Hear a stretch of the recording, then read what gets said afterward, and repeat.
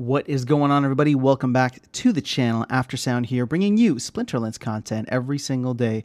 We also stream right here on this channel every Tuesday, Thursday, and Sunday morning, so come by and say hello.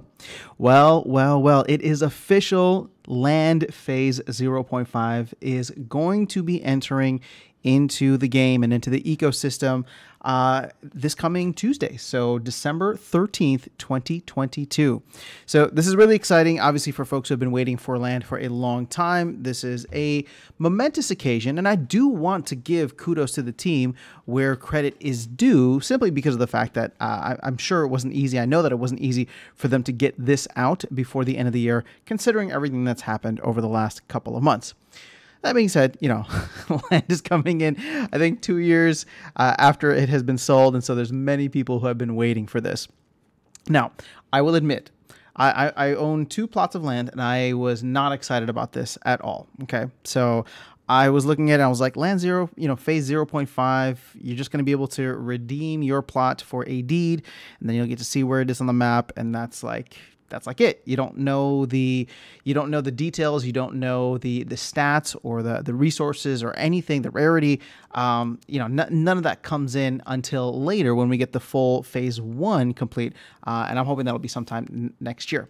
But if you want to see some of that in action, after giving it a shot on the Mav server during the live stream yesterday with Darkest Night, we actually had a lot of fun with it. So I'm changing my tune a little bit now, because I do think, at least for the next couple of weeks, that it will be fun to see where people's land is. And if you want, you can go and buy land in another area, or, get the ones that are all close by to where you are.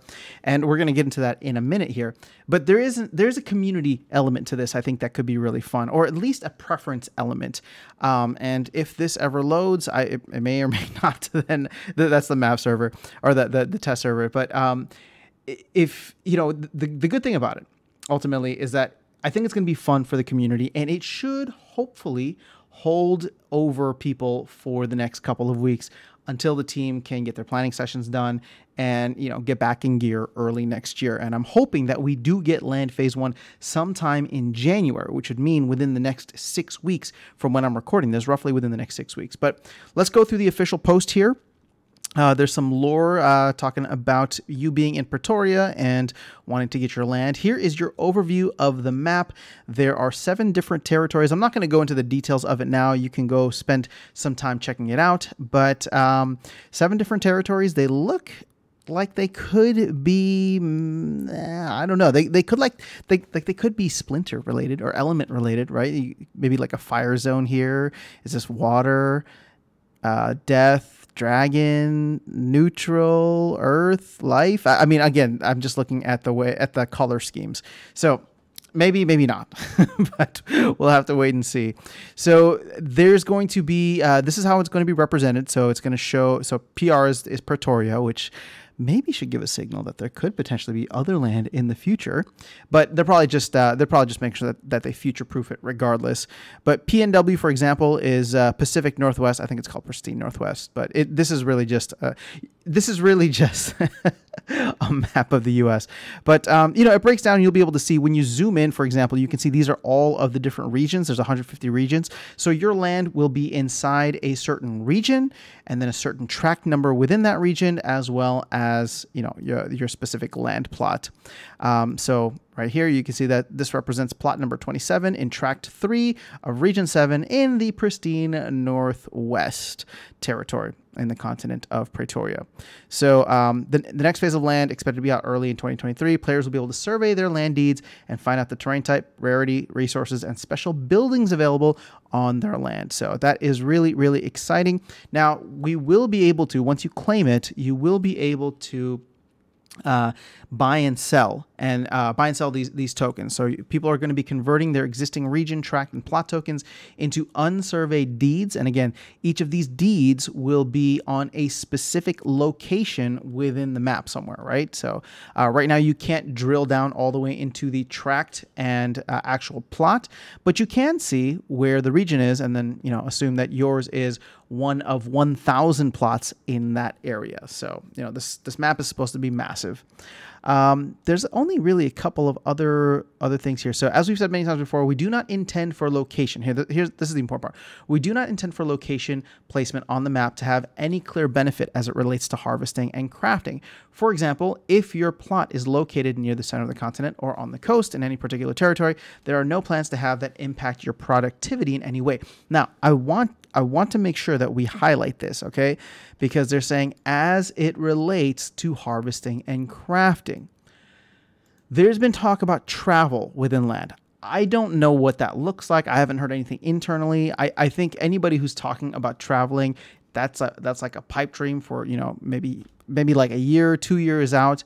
But they made sure to say that the location is only, you know, there's no difference in benefits as it relates to harvesting and crafting. So as we were talking about on the channel yesterday, as I look at this, I am wondering if I want to try and get something that's a little more centrally located. So if I have to travel at some point in the future, I don't need to worry about it. Okay. But again, I just wanted to point that out because, you know, they're saying that it doesn't matter where you are on the map from a harvesting and crafting, but they're being specific to say that and not anything else. And that's fine, because I think the team should make sure that they clarify certain things if they're planning to add elements in the future, even if those elements are a year, 2 years, 5 years off.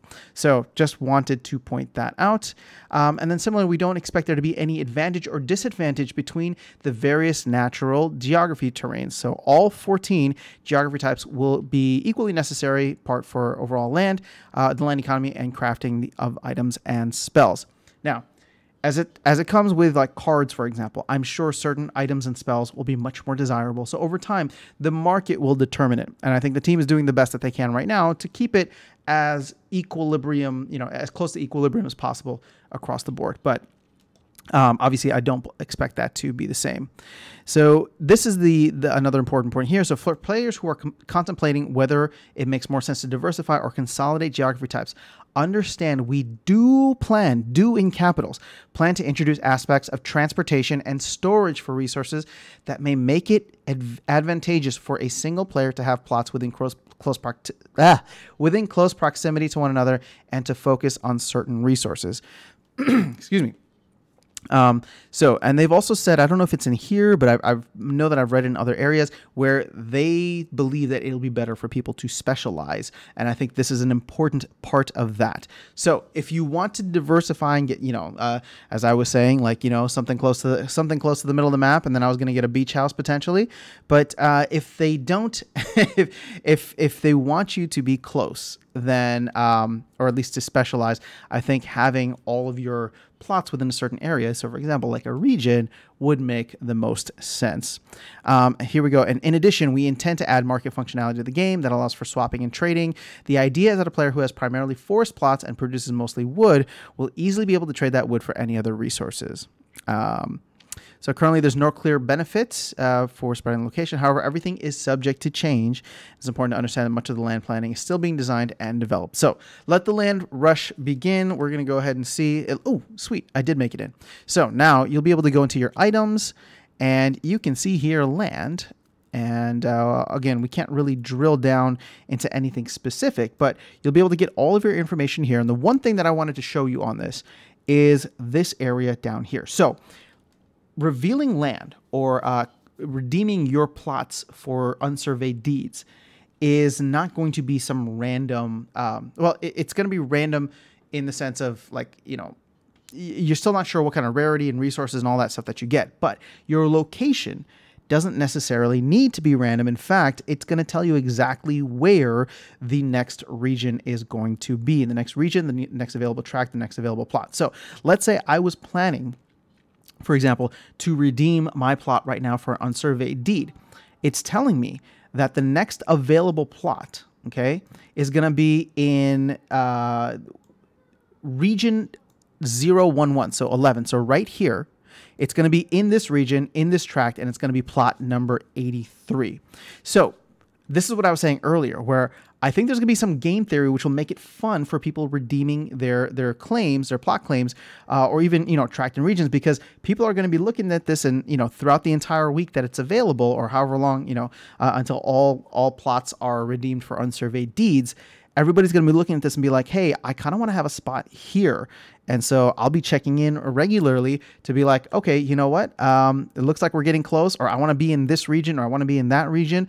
It's that region now. Let me go and redeem my plot. So there's going to be some fun stuff happening within the community. I think that this is going to be great for community engagement. Again, it doesn't add anything to the game just yet, but I think it's going to be fun for the community, especially over the holidays. Everybody should, be a little bit less on edge and a little bit more chill, and hopefully we'll have more time to spend within the actual gaming parts of the game, which should be nice. So that is all I have for you guys in this video. More to come. They have the town hall tonight, which should be a lot of fun, and we'll take it from there. So I'll catch you all in the next video and see you around the game. Take care.